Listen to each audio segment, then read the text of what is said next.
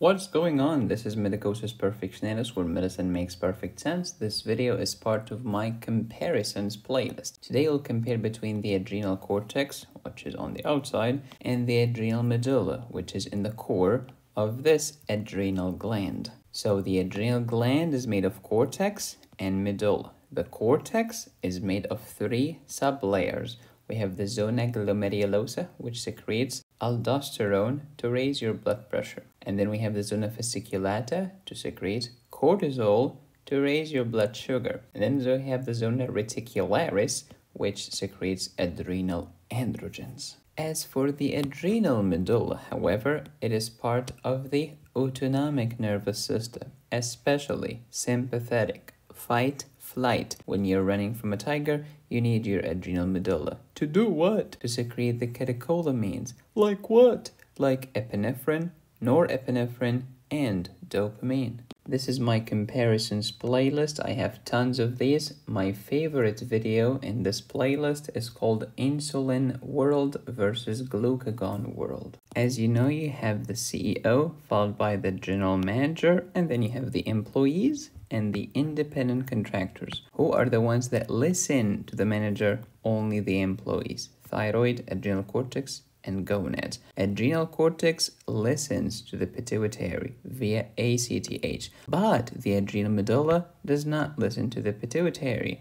Here's the hypothalamus secreting corticotropin releasing hormone, which goes to the anterior pituitary to release ACTH. Adreno, because it's the adrenal. Cortico, going to the cortex. Tropic, makes it grow. Hormone, and then we go to the adrenal cortex. ACTH is going to influence the secretion of cortisol from the zona fasciculata and androgens from the zona reticularis. How about aldosterone from the zona glomerulosa? Well, this is not under the influence of ACTH. Aldosterone is under the influence of angiotensin II in the renin-angiotensin-aldosterone system, which we have talked about in previous videos in my biology playlist and in my endocrinology playlist.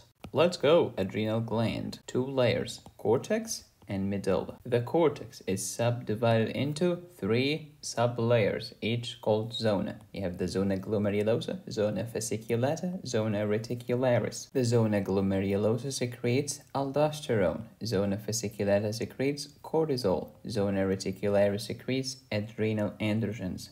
Cortex, medulla. Let's go. Adrenal cortex. You have zona glomerulosa to secrete mineralocorticoids such as aldosterone. Why mineralo? Because it will raise your serum sodium, which is a mineral. Zona fasciculata secretes glucocorticoids like cortisol. Why call it gluco? Because it's going to raise your blood glucose. And then the reticularis secretes androgens such as dihydroepiandrosterone.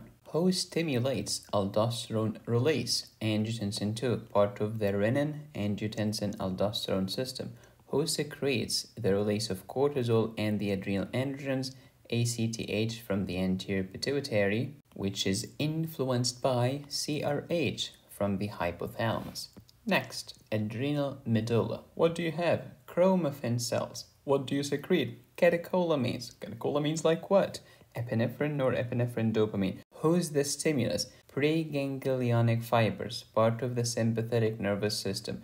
They will throw acetylcholine in your face, and as a response, you will start to secrete your catecholamines. Let's review the adrenal gland from Picmonics. Let's go! Here is the lovely adrenal gland. On the outside, this is the cortex, the yellow part. And deep, there is the medulla, the dark red part. The cortex is depicted here by Cortez, the conquistador. My Spanish is on steroids, no pun intended. What does the cortex secrete? You have aldosterone, the aldosterone, cortisol, the cortisol, and adrenal androgens, the androgeni. That was the cortex. How about the adrenal medulla, the medusa? It secretes epinephrine, Nor-Epinephrine, and dopamine. Here is epinephrine, here is Nor-Epinephrine. Nor-Epinephrine. For more wonderful mnemonics like these, go to picmonic.com/VIP hookup/medicosis and they will hook you up. Now this should be a piece of cake. Adrenal cortex versus adrenal medulla. The cortex secretes steroids, which are lipid hormones. The medulla secretes catacholamines, which are water-soluble hormones. The cortex has lipid-soluble hormones. Lipid hormones are slow in action because we have to wait for them until they diffuse through the lipid bilayer cell membrane, which takes time, and then we have to wait until they reach the receptor, which is way deep and far away in the cytoplasm or the nucleus. But the medulla, it's very fast because the receptor is waiting on the membrane surface. That's why we call them cell membrane surface receptors. Hey Cortex, where did you get your lipid hormones from? From a raw material known as cholesterol. Hey Medulla, where did you get your proteins peptides from? From an amino acid known as tyrosine, which comes from another amino acid known as phenylalanine. Stimulus for secretion of these cortical hormones, we have the renin, angiotensin, aldosterone system. For aldosterone, we have ACTH for cortisol and androgens. Hey medulla, who stimulates you? Preganglionic fibers, these are autonomic, part of the sympathetic nervous system.